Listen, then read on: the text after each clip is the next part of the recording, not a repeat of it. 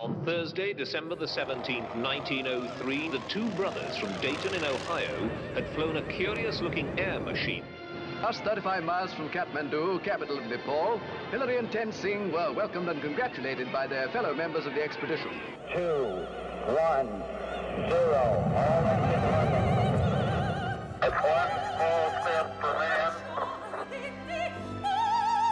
one giant leap for mankind. We're here at the Sky Tower in Auckland, New Zealand. It's the tallest building in New Zealand. It's one of those ones that's like a big, thin cylinder, placed in the middle where people gather, and then it goes on as a spire way up into the sky. We're at 192 metres, and for some insane reason, I'm about to jump off this thing. And I think this is part of what describes us as humans. We like to do extraordinary things. We test our levels of fitness and endurance, and we've made extraordinary stuff. Who would have ever thought that huge A380 would fly? And even going back in time, we still don't know even how the pyramids were made. G'day. Hello. Hiya, mate. Put this onto your back and you spin around. So, I'm Siobhan. I'm Graham. Hello. G'day, mate. Hey, Graham. I'm Jess. G'day, Nice to Jess. meet you, How are mate. you? Good. How are you, more importantly? Yeah. Why does anybody think this is fun? Right now, this is not fun. Not fun. No, this is not fun.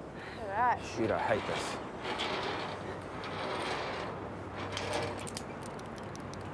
Oh, I hate this. I hate edges. My feet are going.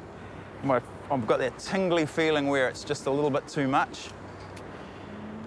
And I guess that's why we are here. It's to try and figure out why am I standing at 192 metres to throw myself off here. For pity's sake, the great Sir Edmund Hillary, he climbed Everest over 8,000 metres. And this is only 192 metres. And I guess, why do we do all this? Where does this endless desire to do stuff like this, chuck yourself off a tall building to see if you can do it, to create, to make, even to make this building, where does that all come from? Well, let's go take a look. Yeah. Mine done. So, nearly there. Mate, this is awful. No.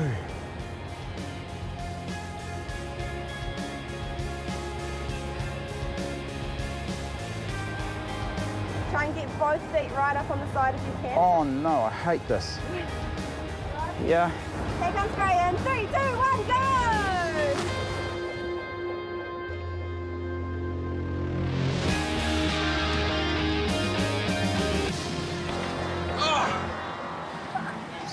For me, that was horrible.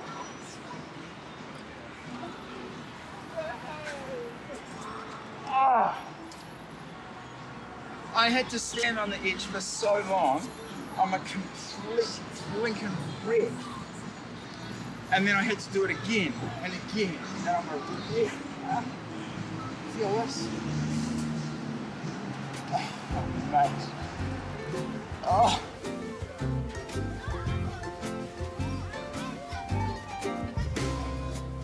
Je cherchais tout l'amour. Tu savais que je suis tellement un amour avec vous. C'est la vie, je suis un amour avec vous. There's absolutely no way I'm jumping off that one. There's no ropes, no bungees, nothing. And I've done my jumping. But here's the deal, we're here to make a point, just like that makes a point, so I'm going to get on with it, or it's pointless. The Bible tells us that our desire to create comes from something way down, deep inside of us. Obviously, this massive structure didn't happen by accident. It was planned meticulously, every bolt, every detail, every beam. So what about us? Did we accidentally happen? Genesis 1:26 says that God created man, he formed him from the dust of the ground, breathed the breath of life into his nostrils, and man became a living being. These words make it really clear. God deliberately made us, intentionally, purposefully. So clearly, we matter, really, really matter to Him.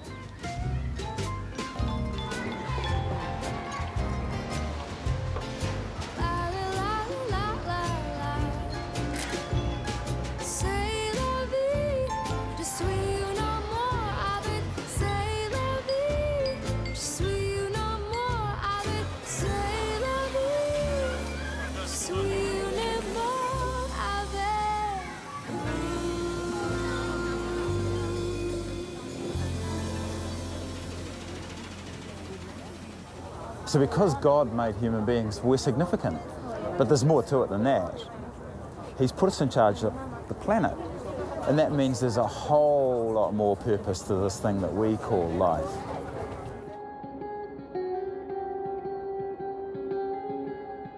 But wait, there's more. Oh yes, there's more.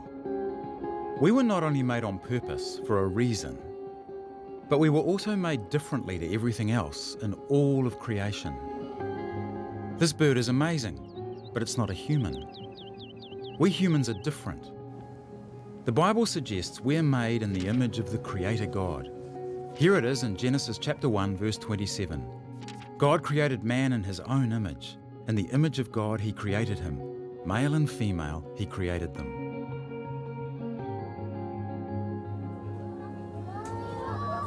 And simply put, that means of everything, everywhere, we're the most like Him. We're the most like Him of everything on the planet. And that means an interesting thing. If we learn more about Him, we're going to learn more about ourselves because we're made in His image.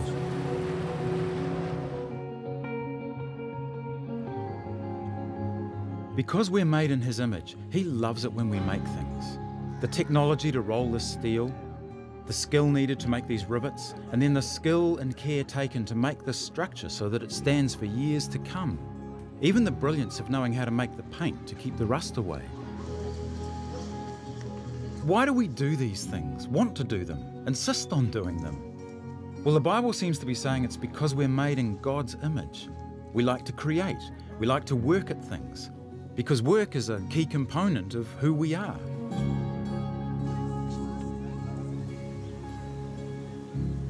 God made us different to the rest of the animal kingdom. Chimpanzees have been using sticks to get ants for food, to the best of our knowledge, for thousands of years, and will still be doing so in hundreds more years. Not a spoon, not a trowel, a stick. Little progress, still a stick.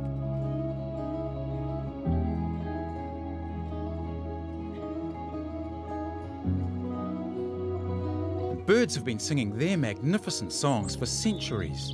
Absolutely beautiful, stunning music.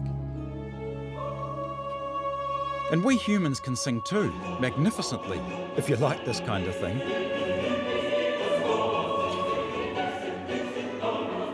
But we're doing a lot more than just singing. We've designed all these instruments. And then we write the music that organises them into this fantastically coordinated symphony.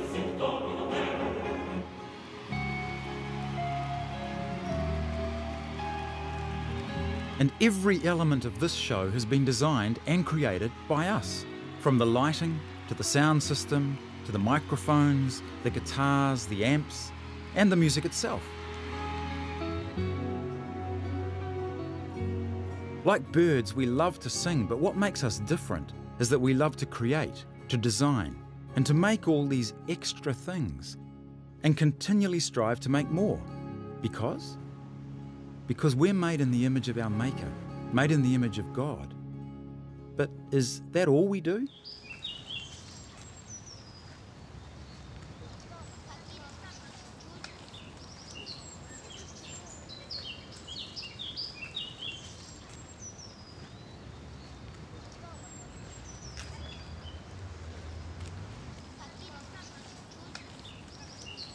This famous sculpture, The Thinker, by Auguste Rodin, was intended by him to represent the Italian poet Dante, sitting at the gates of hell and pondering the afterlife as described in his famous poem, The Inferno.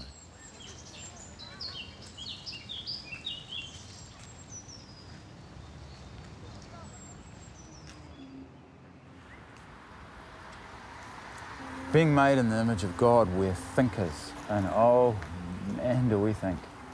Just like this sculpture here so utterly eloquently portrays. We think about what might have been, we think about what could be, what can be, what has been.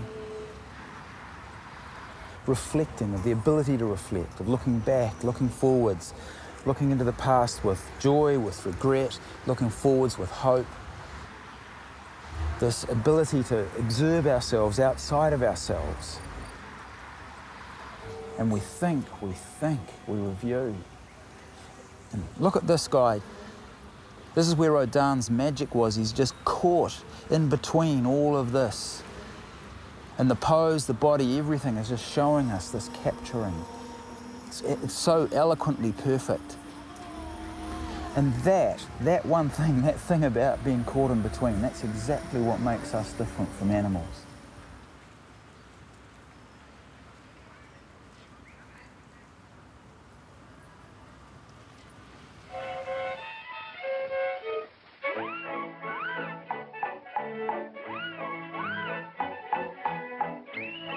We all know that animals don't actually behave like this, dancing and playing instruments like we do, which is why we find this character intriguing.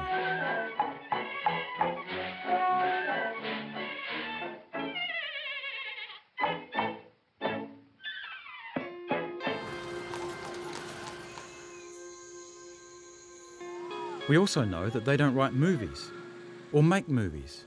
Our intelligence, our way of thinking, is very different to the rest of the animals.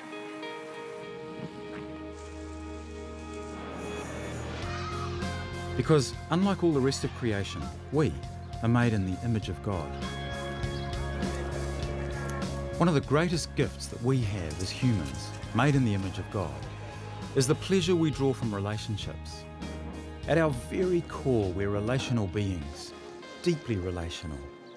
We get so much delight from simply being together. And we get more than just enjoyment, actually. Relationships aren't just fun, they're core to our well-being and survival. Deep down, we know that we're not self-sufficient. We need our family, our friends, for love, for affirmation, to keep us in line. That's just the way we're wired. The famous philosopher said, "No man is an island."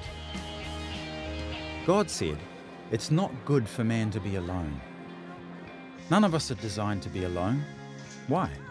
Because we're made in the image of God, Father, Son, and Holy Spirit. Relational beings.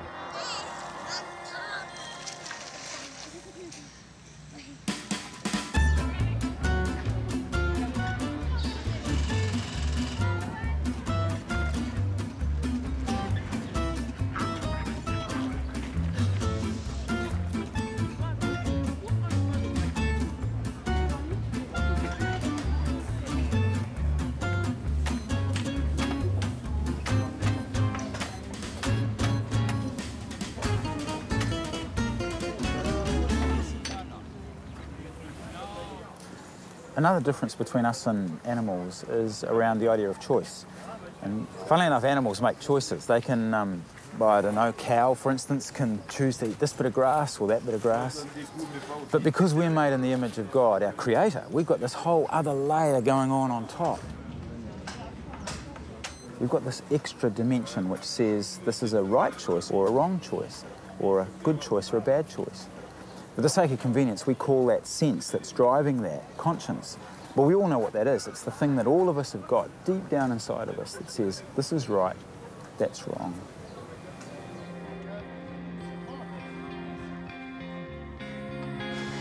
We have a whole host of extra things. We think about concepts like obligations. Like I should do so-and-so. I should not do that. Virtue, value, choice, right, wrong, regret. All of these are far more nuanced than just straightforward on-off choices that animals might make.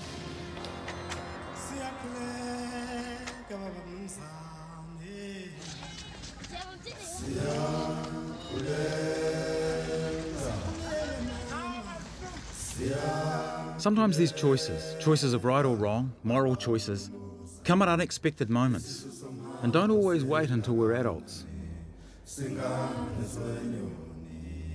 We're here in the Angie Secondary School, high in the hills of Rwanda in Central Africa, because of a story of an extraordinary human courage.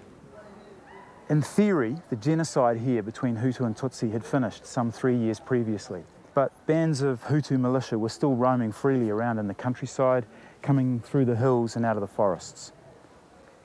3 years after the supposed end of the genocide, 3 heavily armed militiamen burst into one of the classrooms here one night while the students were doing extra lessons. And they did exactly what you would expect. The militiamen said to the students, Hutu's this side, Tutsi's the other. And a young girl, Chantal, looked them in the eye and said, no, we don't call ourselves Hutu or Tutsi. We're all Rwandans. This made them mad. They threatened the kids. Said again, Hutu's this side, Tutsi's this side. A young boy, Silvestri, said, we don't use those labels. We are all Rwandans. We've already told you. This infuriated the militiamen and they opened fire, killing 6 of them, Chantal and Silvestri among them. And they mutilated some of the others that were still alive. Every February 1st in Rwanda is Heroes Day. And these 6 teenagers are remembered for their extraordinary courage. For a recent Heroes Day, a Rwandan journalist wrote these words. Let me read them to you. These were just teenagers, but when they were put to the test, they chose unity over division, sacrifice over selfishness. If these teenagers could do it, I don't see why the rest of us can't.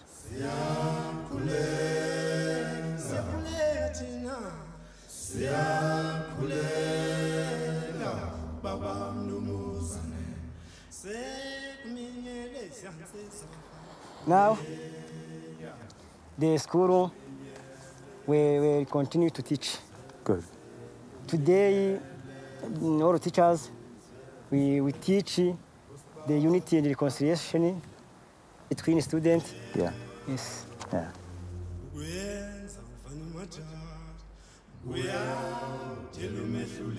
What we've just seen is an example of 2 very different moral choices. The rebel militia made one choice, and the children made a very different one. And there are countless stories of humans doing things like this, making moral decisions that are not always for our own benefit. It's what makes us different from animals.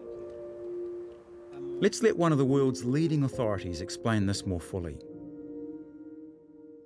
Professor Robert Sapolsky is an expert in the field of neurological science. Interestingly enough, for both primates and humans.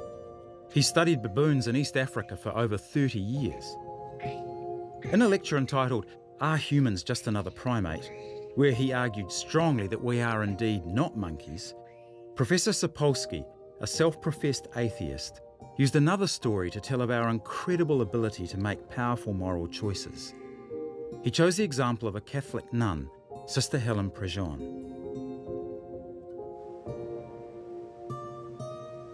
In his lecture, Dr. Sapolsky used the example of Sister Helen Prejean and her selfless acts in the face of impossible situations, sometimes impossible people. Sister Prejean was made famous by the movie Dead Man Walking, which showed how she had offered selfless love to 2 hardened and unrepentant criminals on death row in Louisiana State Penitentiary. And when she was asked why she did this, Sister Helen always had exactly the same answer. The less forgivable the act, the more it needs to be forgiven. The less lovable the person, the more necessary that they are loved.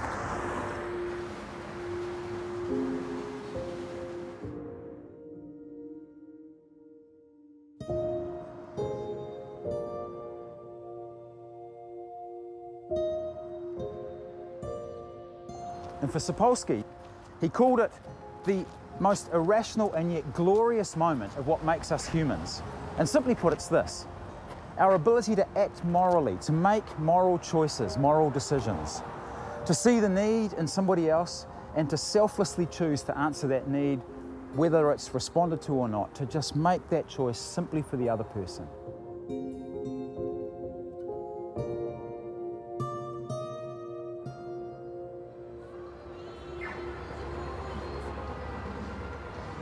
He's in position, I can see his head.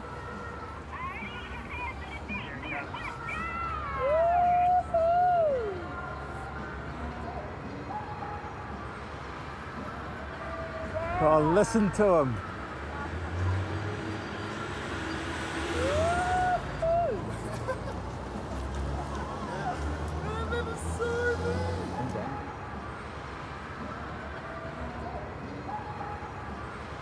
Matey.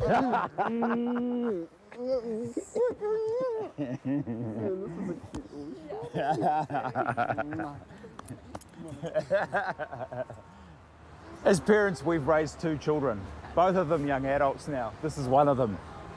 And we're dead proud of them. And I remember when they were little and we'd look at them and they'd do things, say things, sometimes that we wish they wouldn't say in front of people that we wish they hadn't done it in front of. But we'd look at them and go, oh, how cute. They're just like us. And so you hear phrases like chip off the old block or spitting image.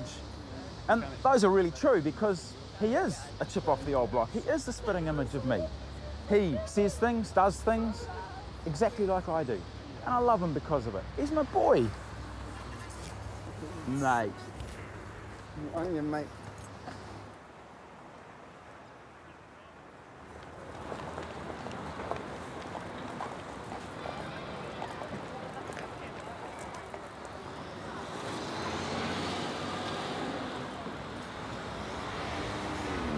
Imagine if the Bible story is true. Well, that would mean that I'm an image bearer too. It would mean that I've been made intentionally, deliberately, that we're no accident. And because we've been made different, God loves us more than we can ever imagine. Of course he does. We're his offspring. We matter more to him than anything else in the whole world. And in anybody's language, that spells significant. Because of that, it means we can wake up in the morning content to just be who we are, humans, made by God, deliberately, intentionally. He loves us, he cares for us. He's treated us as very significant. He's put us in charge of the whole planet. Me, an image bearer? You mightn't think so.